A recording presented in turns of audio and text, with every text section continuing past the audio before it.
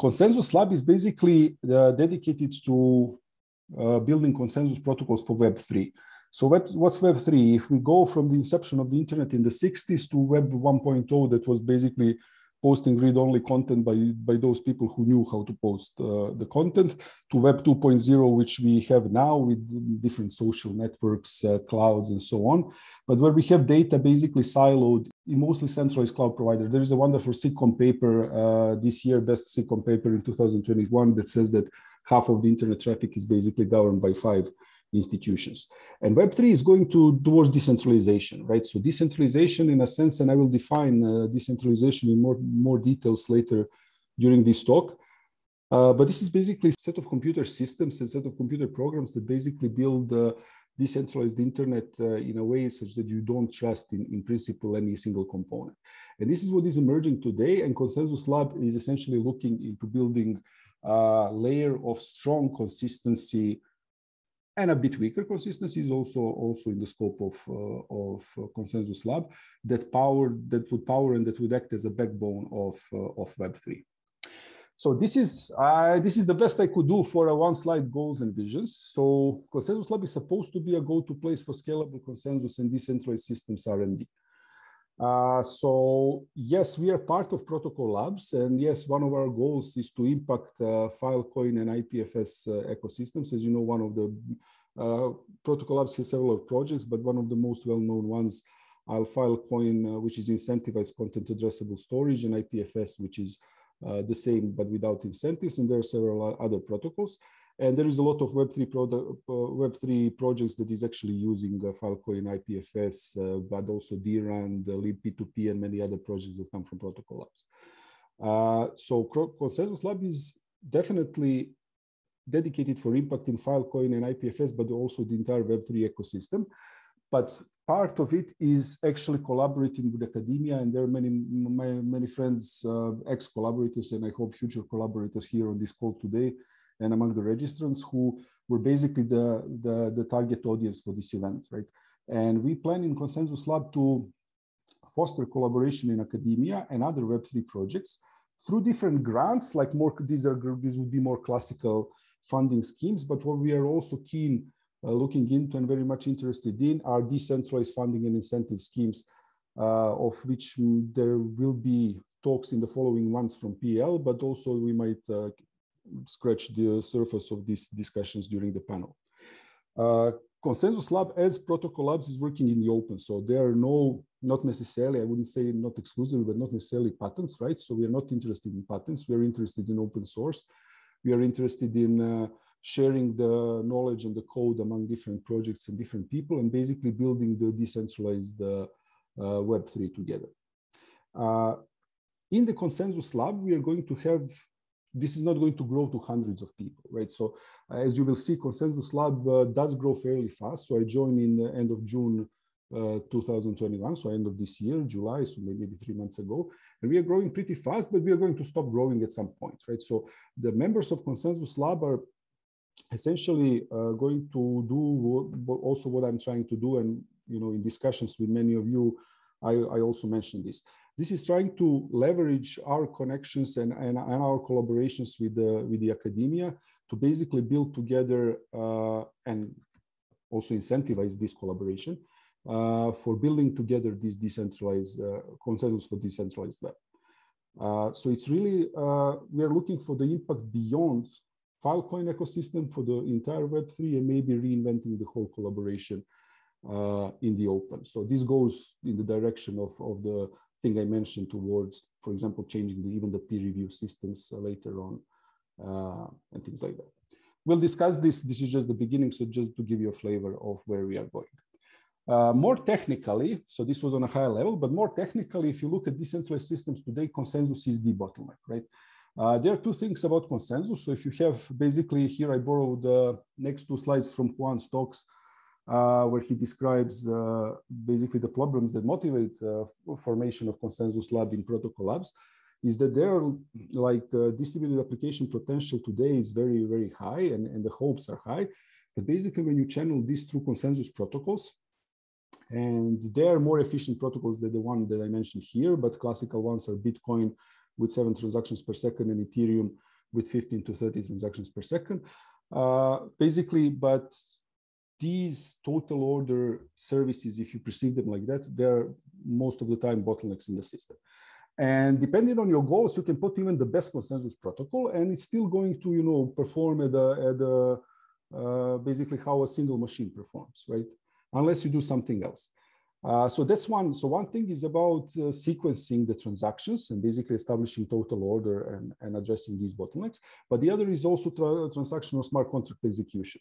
So we see in smart contract systems such as Ethereum, the smart contract execution is sequential from distributed systems. Basically, decades of research, we know how to, or we have an idea how to address parallel execution in centralized system, where you don't have the difficulty of not trusting other nodes in the system, but this is also a problem. So if you split this into ordering and execution, there is a problem here. In my previous work, which I didn't cite here, you know, I kind of, inside IBM, inside the IBM teams, we tackled this in the context of permission systems, such as Hyperledger Fabric, but in principle, in permissionless system, the situation is much more complicated. And we're looking at the same problems here again, right? But what are the requirements? Okay, so like what are the use cases and what are we optimizing for, if you want? And there, you know, when I had an idea to join Protocol Labs, I was like, okay, we are going to apply some really.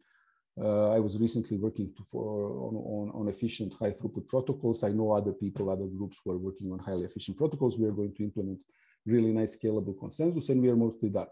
Well, except that Juan had this nice idea, which I really liked, which is, okay, let's forget about a single blockchain. Let's talk about Web3 requirements as of porting Web2 workloads to Web3. And then suddenly you talk about billions of transactions per second. You talk in some use cases, you talk about, you know, data center latency, so millisecond or tens of milliseconds finality, depending on what is the application doing. Then you might be talking about Earth consensus or the city or the you know, urban area consensus or so on. But you still want to have, like, unlike in Web 2, unlike in centralized internet and centralized cloud computing, you want to have this security against nation states attackers, for example, that Bitcoin has, and so on, right? So if you have this bunch of goals, then you need to look at the problem a bit differently, right? And this bunch of goals motivated basically how I view what ConsensusLab should be doing and how we structure work in ConsensusLab. So how do we get there? It's clear, kind of, if you're looking at the billion transactions of second, that one of the key problems is not going to be the scale only to scale a consensus, a single consensus protocol. So if you look at each of these lines and these circles as a single blockchain namespace or the state space, or you can call it a shard, then you will be talking about multi-sharded system that, of course, has its own, we know this from distributed systems for a long time, has its problems in the context of decentralized system security-related problems, but also consistency-related problems, like what happens to cross-shard transactions. And for example, if you are sampling the membership of a parent shard into a child shard, how do you protect against attacks of the power dilution and so on? But you might not be sampling, you know, you might not be partitioning the state, but you might be looking into some other things. And we'll have some very interesting talks just after my talk during the sharding session about this. But we are certainly not looking into a single blockchain system. I think we can agree on this. Then depending on a particular shard, you're not looking into a single consensus protocol either. So ideally, we don't want thousands of consensus protocols, because currently, I mean, I can only mention a few that are production ready, right? So they don't halt. We'll not name particular blockchains that halted recently, but there are many implementations that just halt for some reason that are not proven. And in the industry, there's just several projects that are really proven when it comes to consensus implementation. So we are not going to expect thousands of those, but we are going to expect a few of those, and they're probably going to differ, maybe not, right? But currently, as the current design goes, they differ with respect to number of nodes. So you have different design choices. For example, with less than 100 nodes, you would, you know, go with a single, with a certain family of protocols. If you have tens of thousands of nodes, you might go more towards randomization and so on, right? I'm not saying we should go that way, by the way, for these techniques, but I'm just illustrating what's the case today.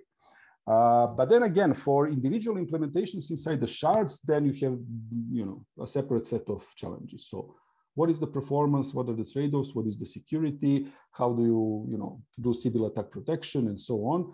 How do you prove things correct?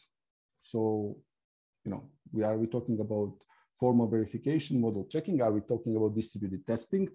How is this done? And this is all something that's like the research is there, but when it comes to production and powering, if you imagine powering systems at the scale of Web 2, we don't have production protocols that are at the level of similar systems that power Web 2, for example, and classical strongly consistent systems that we use in crash fault tolerance, for example. And the third thing is this execution, right, that we mentioned earlier. So of course, if you have whatever we build in the first two pillars, I would say, and if you have then sequential execution, the way it's mostly done today, this is not going to go far, right? So we are going to have to look at parallel execution, maybe even computation over arbitrary data. One thing to think about there is, if you do federated machine learning, where you don't have the machine learning data siloed inside a single data center in control of a single, let's say, social network provider. How do you do this, right? Especially if you couple it with encryption and privacy, which I'm not focusing on. By the way, this is what I should mention. So there, ConsensusLab is one of the 4 groups that are looking deeply into these, bringing cutting-edge research to development areas. So we are looking into basically what I'm discussing now, but we have 3 other groups that are looking into more like topics like zero knowledge computing or just applications of different cryptographic primitives to blockchain. And one group looks at crypto economics, so more from a game theory perspective. Of course, we work together. Like I cannot look at these problems that I'm showing here without considering those. But I'm focusing on these now, right? So just that you don't think that I forgot other things to mention here.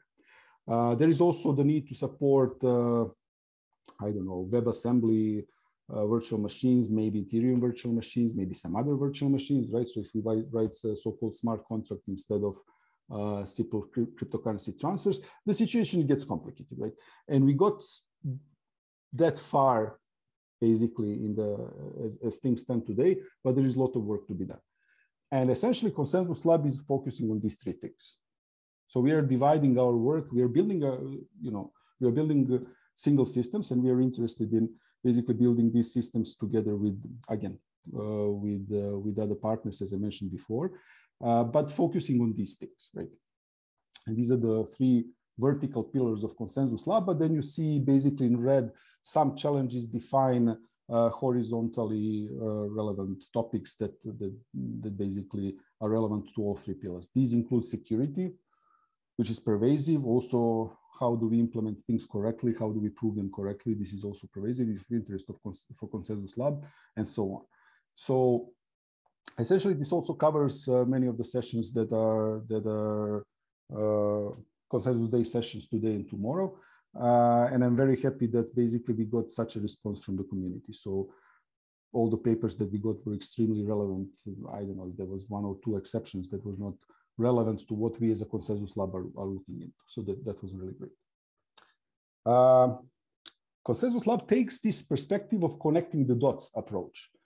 So again, because it's about bringing Web 2 workloads to Web 3, the idea is not to look at these problems from the perspective of a single blockchain project. So it's not about here, scaling Filecoin consensus, but it's really like, okay, can we think about the whole space, the whole blockchain, whole decentralized system space, and build an engineer system such that, for example, you reuse things that are built by different teams. And my impression of the current situation when I was moving from permissioned world to permissionless world is that Web3 projects largely, not exclusively, right? Protocol Labs is working a lot on collaboration across different teams, but largely they appear as islands of research and development among maybe competing teams, whose blockchain has more transactions per second and so on.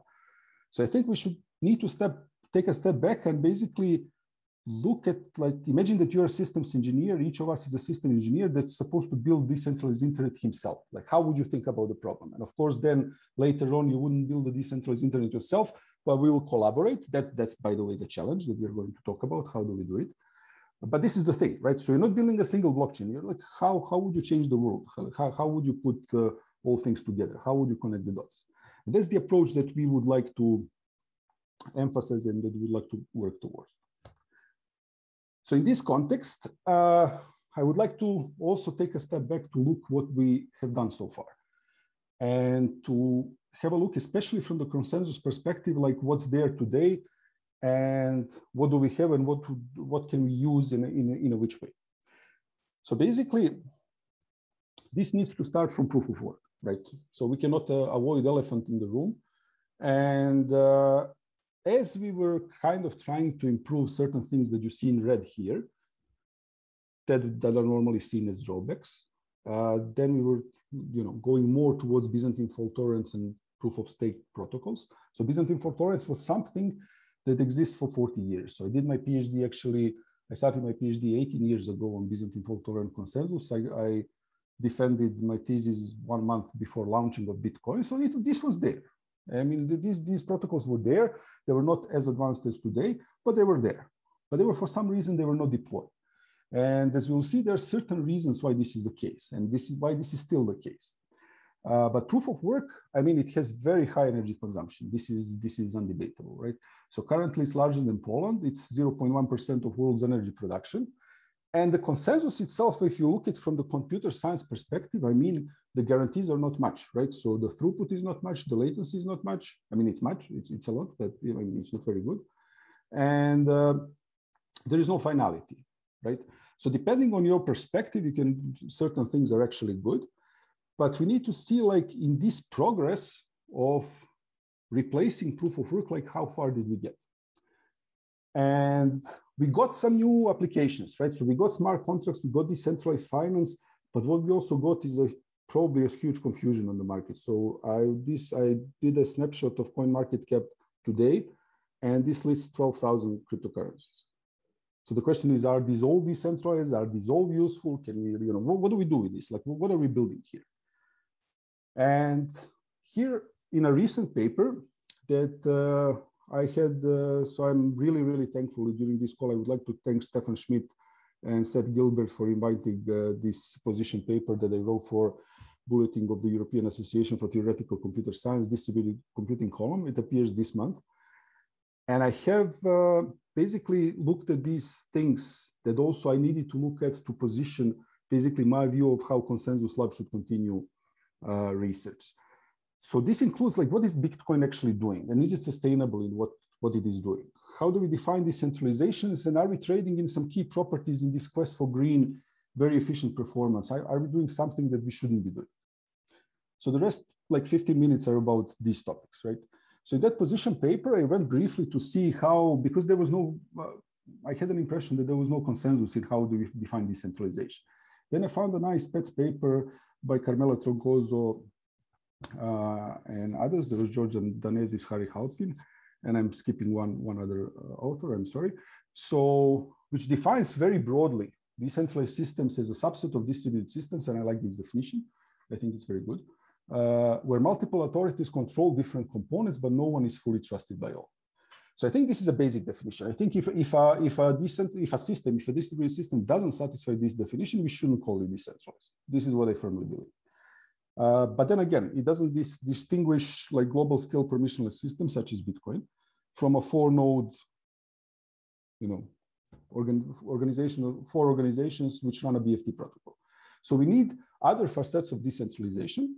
And then in the literature, there are several of them, right? So there is resilience, which we know from fault-tolerant computing. This is our typical F or T.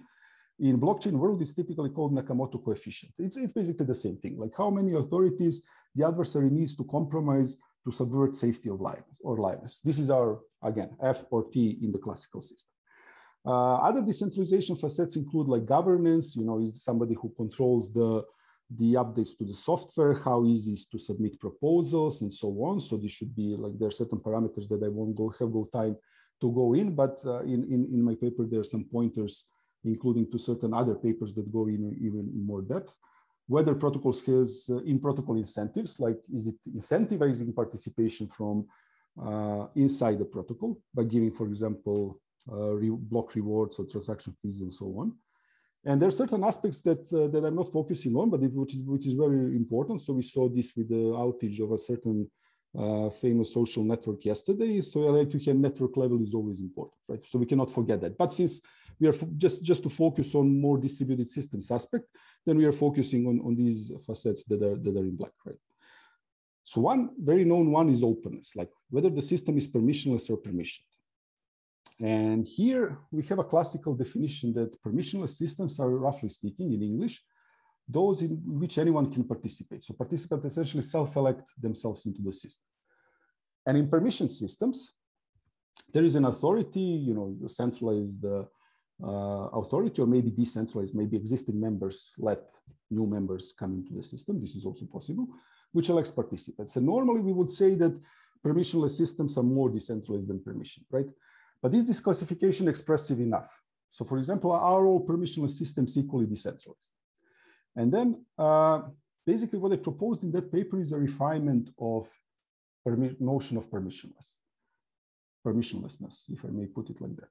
So this is called equal opportunity as inclusiveness. So I was lazy enough to copy paste the definition here, but there are essentially two properties that a system which satisfies inclusiveness or provides equal opportunities needs to satisfy. It needs to satisfy resource symmetry and genuine openness. So resource symmetry says just if me and George bring same resources to the system, we'll actually have the same power, roughly speaking, right? So our maybe expected rewards will be the same. So the system will not distinguish ourselves, the two of us, based on our identities, right? And it's easy to see that, you know, this applies to permission systems in a sense that no permission system will be resource symmetric because it's permission, right? So if I'm out of the system, then regardless of how much resources I have, I'm not equal participant as one who is in the permission system. But it doesn't really apply to tell us the difference between, for example, proof of stake and proof of work. In both proof of stake and proof of work, you would get resource symmetry. What you don't get, as I will briefly argue later on, is this genuine openness in certain permissionless systems. So basically, the property says that system cannot reach a state in which it is not open, in which it is not permissionless. So specifically, a new participant investment that would match an investment of existing participant must never depend on the action of the existing participants. And I think this is the property that captures the very difference in decentralization between proof of stake and proof of work, which is important basically depending on the use case. So we always need to watch the use case. For some use cases, it's not important. For some use cases, it might be important. But basically, proof of work systems are inclusive, and this is what the paper continues to argue about. So basically, if me and George bring the same mining power into the system, we're going to have the same power and same expected rewards, right? And it's genuinely open. Like even if someone, imagine someone controlling the entire power in the Bitcoin mining, as computing power essentially grows outside the system, as we as humanity invent, just have breakthroughs like be it Moore's law, just the computing power, you know, historically, I cannot prove that it will continue like that, but I think it will be difficult to find computer scientists that don't agree that our computing power will actually continue to grow. Be it like, you know, with parallel computing, with quantum computing, you name it, right? And that grows. And that computing power is free to join the system. And there is nothing the existing participants can do to prevent new participants from joining the system. We can assume free, like, you know, for semiconductors, if we need to build and wait from China semiconductors, there is nothing that theoretically prevents you to build your own semiconductor facilities and so on, right? For the same investment. So just the rules of the game are kind of different from proof of stake. In proof of stake, there is resource symmetry, but there's genuine openness, not so much. And I think this captures this main difference. So if existing participants have 50% of the stake, assuming non-inflationary stake, and they're unwilling to sell, new participants can just not ever reach the existing participants' power. And in my opinion, this captures the difference, right? So it captures the difference that in the end, proof of stake systems are kind of more similar to permission systems in a sense that they can reach that state. Arguably, some are not yet in that state, but if you're looking at the very long lead systems, like we're facing with decentralized systems and blockchains, this is a pretty fundamental difference. So, okay, I mean, again, we should evaluate the value of inclusiveness depending on the use case. And I would also argue that if Bitcoin use case is a payment system, then it's not worth the energy that it's spending, right? So yeah, it's nice to have an inclusive payment system, and maybe we can scale Bitcoin on layer 2 and other layers, but maybe inclusiveness is really not worth this energy that we are spending on Bitcoin. But what I'm proposing is to consider a different use case for Bitcoin, because it's actually not a payment system. It was marketed as a, so it was marketed, it was basically in a published, Satoshi's white paper, it was called peer-to-peer cash. And what happens if you think of Bitcoin as a decentralized money for humankind? So what happens if you imagine the world in which this becomes actually dominant money? So this is the thought experiment that I was talking to myself a few months ago, and basically trying to imagine the world in which Bitcoin is the money. Just try to, make this thought experiment. And actually, the results were, for me at least, profound, that I decided to share it with the community in this paper, right? So basically, it needs to do with the current fiat monetary system. And I'm not going to talk about preferred players. So we know that, banks, due to Cantillon effect and so on, are close to the source of money and these things. I think this is very well known. I want to talk about different incentives under the fiat monetary system and under the Bitcoin monetary system that actually are going to justify the energy expenditure of Bitcoin. So in Keynesian economics, these are basically, this is the economics, that basically the economic theory and one of the most famous economics that drives the monetary system that we have today and the economy research that we have today. And basically there are a few interesting quotes. In the long run, we are all dead, which kind of suggests that nobody here is focusing on the long run. It also talks about silent inflation. This is the citation in the lower left corner, and so on. So economic growth is the key thing. So your business, in order to be recognized, it needs to grow. You're measuring this growth in the fiat currency, and you need to spend, right? So these are the characteristics that shouldn't be too strange for all of us in this current monetary system. So I try to summarize what happens in like one slide in the current monetary system, and definitely we have an inflationary system. So governments and central banks, they create money, and commercial banks, they also create money because they don't have fractional reserve bank.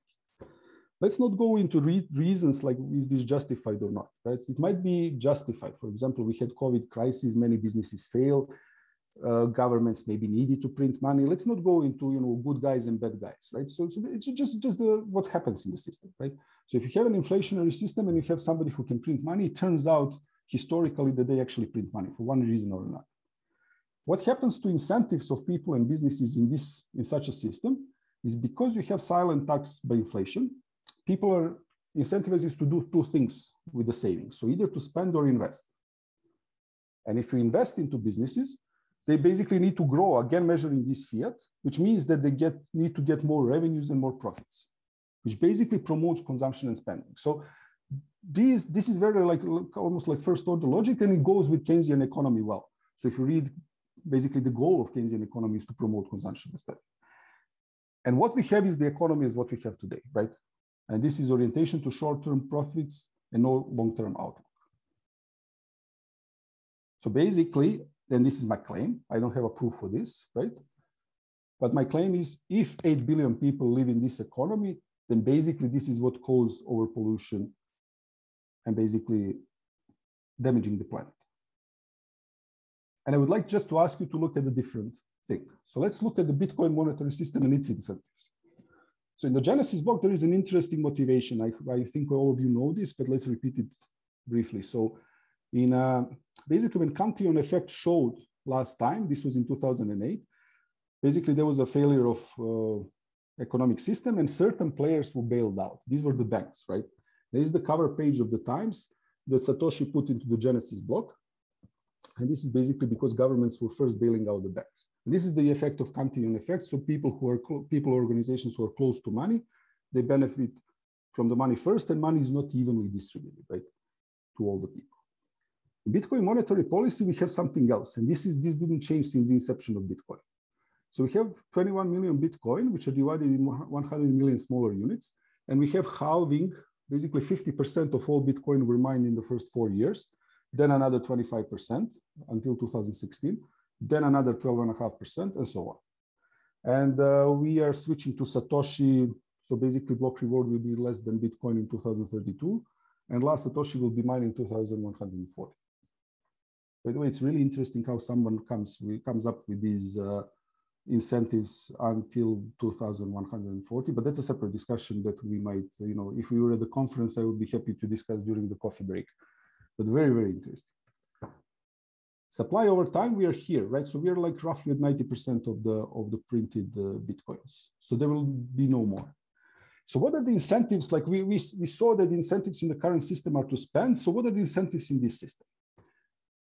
So it may be seen as a volatile investment. If you look at comparison to fiat money, yes, it's volatile. But if you just take the opposite look, of course, then fiat is volatile to Bitcoin. That's just a matter of perspective. We know this from Einstein, right? So just what's your system of reference in these things? So, but what does it do on long term? And you can see this when you zoom out from the price of Bitcoin compared to fiat currencies. When you zoom out, you see that it encourages long-term savings, but this argument is not necessary. So it's just because it's a closed system. So in Bitcoin, you trade, you basically just transfer Bitcoins among the people who accept the game. And it's a closed system without any relation to the outside world, in a sense. Then as the network adoption grows, as more and more people adopt Bitcoin, and you expect this to happen because people recognize the value, then the value of this Bitcoin grows. So it encourages basically saving and holding. This is known as hodling. So some people don't, even if they don't think like that, usually, because any one of us can trade, and basically the hodling term came up as, this is actually a hilarious post on Bitcoin Talk forum where a kind of a bad trader calls himself a bad trader and invents the term hodling. Very interesting. But so if you hodl and save, and your savings are not devalued over time, then as a human, you're incentivized to spend on things you need, as opposed to things you think you want in the fiat system. And because the savings are preserved in time, there we get personal freedoms and time back. So essentially, you're not scared that if you worked and you saved in Bitcoin over time, you're not scared that somebody can devalue this money. And basically, you're allowed to do with this whatever you want. You're not forced, for example, to invest in other economical player or in other businesses. For businesses, growth is practically meaningless. Like, can you grow your revenues infinitely in hard get money? No, you cannot. So what you need to focus, especially since these customers now, though, basically for them, this money is scarce. And if this is money for the whole humanity, they might not give it that easily as they do it now. So what businesses need to focus on is providing customers true value. And the success, arguably, is not going to be measured, of businesses in future, is not going to be measured in revenue or profits, because that doesn't make sense, actually. It's going to be measured in the network effect, much like it is today for networks like Bitcoin, Ethereum, I would say Filecoin and others, right? So those that actually change and impact people's lives, they're more valued than others. So society changes completely, right? So if 8 billion people are more incentivized towards savings as opposed to spending, you have basically the whole behavior of the whole species different. And basically I decided to bother you with this argument because I didn't hear it repeating much. And for me, this was the turning moment where I felt like in Matrix, basically waking up when I understood this. After, I need to say, I was not very smart. I looked at Bitcoin for 11 years, basically since it was invented. But this was the turning point for me. So equal opportunities of Bitcoin does not mean economic equality. We should be aware of that, right? So Bitcoin provides, and proof of work provides equal opportunities, but not necessarily economic equality. However, these economic inequalities are much easier to address in Bitcoin system than in current monetary system. So we have remittances as an example. So you don't need to go through intermediaries to transfer money from wealthier members of the family to poorer ones. And this was one of the motivated use cases for El Salvador adoption of Bitcoin as legal tender just a month ago. If you have enough Bitcoin, like more than others, you can easily figure this out. And I challenge you to do this in fiat. And if you think it's easy, if you have $1 billion, there are less fortunate countries in which billion of the local currency is not much. I had an unluck, which I don't want to talk about much, of holding actually a bill of 500 billion local dinars in my hand. So that depends on like how lucky you are, where you on the earth. But if you're in the non-inflationary monetary system, it's easy to see if you have more than others. If you have more than others, maybe you can give and donate and help other people. And also you can do Bitcoin proof of work mining anywhere on earth. Economies of scale apply. It's not easy to mine on laptop anymore. It was, by the way, it's not anymore. But now, you know, if El Salvador mines on a volcano like this guy started on geothermal energy, or if in Africa, basically I have a list here of renewable resources, they're actually spread across the planet very equally, unlike some other resources that we are relying on today, such as oil. So I would stop here and invite you to read the paper. And just to say that we need to think about things in a context. And Bitcoin is not a payment system. So Bitcoin is just the money, if it succeeds, it's money for the humankind of the future, or otherwise it goes to zero. There are just two numbers for Bitcoin. And the world in which Bitcoin becomes dominant money is actually a very nice world. How do we go about economy in that world? Might be a kind of a challenge, right? Because we don't know, we are afraid of deflationary economy. We might want to give governments the power to change monetary policy and so on. The thing is, there are economic theories about it. So in 1936, there was a paper by Henry Simmons from University of Chicago that was called Rules versus Authorities in Monetary Policy. And it was, that's an amazing title, right? So it's definitely what Bitcoin does. And I find this reading Friedrich Hayek. So Friedrich Hayek is an Austrian school economist, Nobel Memorial Prize, like the fake Nobel Prize in Economy winner from 1974 for his works. And the Constitution of Liberty from 60s actually talks a lot about welfare state in the deflationary economy. So I recommend this reading. And basically he claims that arguments advanced by Simmons in 1936 are so strict. This is a quotation that I use in my paper. Are so strong, the arguments, that the issue is now largely on how far it is practically possible to tie down monetary authority by appropriate rules. But notice, like nobody is, again, nobody is bad, nobody is good. Let's take this position. It was not possible before. If we have seashells as money, somebody would bring more seashells. If we have stones, somebody would bring more stone. If we have gold, somebody would bring more gold. If we have fiat money as paper money, somebody would bring more paper money. If you didn't have technological solution to prevent somebody bringing more money until Bitcoin. So basically now you have. So there is a technological solution in which you cannot possibly attack. I mean, you can double spend if now comparing to the power of nation states, right? So you need somebody who controls more energy than Poland to double spend the coin. But as we know, you cannot change the supply even if you do that. So even against the most powerful attackers, you cannot change in the presence of most powerful attackers, you cannot change the monetary policy. And I think as a humanity, we should use this because as a technology, we have a solution to the problem, which was discussed in the 30s. We should think about this in that perspective in my opinion. So what I propose next is basically to embrace Bitcoin as the money of the future because it's good for humankind and planet Earth. And I try to argue, there are more arguments in the paper. The question going back to decentralized computing is what do we do now? So I'm definitely supporting research on reducing energy expenditure, but without trade-offs. So, okay, if we have proof of stake, that might be useful, but not for layer one. It might be useful for something else. Let's use it where it's useful. For layer one, if we want to improve Bitcoin, let's not focus on trade-offs. Let's not sacrifice security and decentralization. Let's find something that's not weaker, if not stronger than Bitcoin, or prove some impossibility results here. For other things, until we do that, let's leverage Bitcoin's slow but very secure proof of work consensus to secure the rest of decentralized internet. Because if there is no nation state that can attack effectively, maybe except few, but maybe not for a long time, like in future, let's leverage that security to help with security of other parts of this big decentralized system that we're building. And in that context, I'm inviting you, I'm almost out of time, but I will invite you to essentially continuation of the talk in some sense, where Sarah Zouvi tomorrow in the checkpointing session will talk about securing membership and stake checkpoints of Byzantine fault-tolerant and proof-of-stake blockchains by anchoring them into Bitcoin.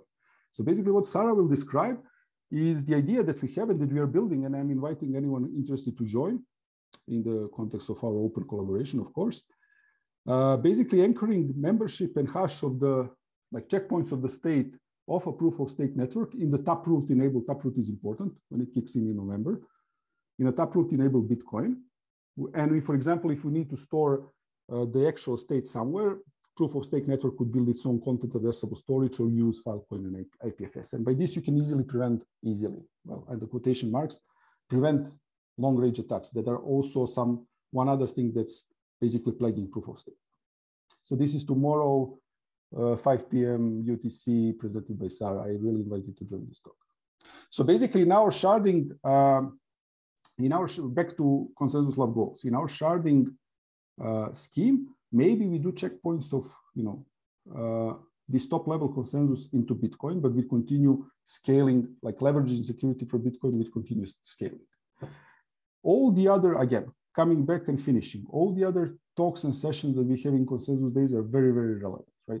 So essentially we have today sharding, then we have scaling and performance, we have stronger security, and the final session will be on peer-to-peer communication and efficient mempools. Tomorrow we have the session on checkpointing that I already discussed, and basically on eventual consistency and so on. So I'm again thanking you so much for these contributions. I think this is really important. I think these are really interesting as individual contributions, and I would invite you whenever you hear the talk to think how we can use it in the context of a global decentralized system, right? And there will be no Marko, no protocol labs, no anyone to tell, but like we need to work and collaborate as a community towards this. But we need to have high-level goals in mind, like really important goals, and basically these goals. So let's build a future that decentralized, collaborative, and good for humanity.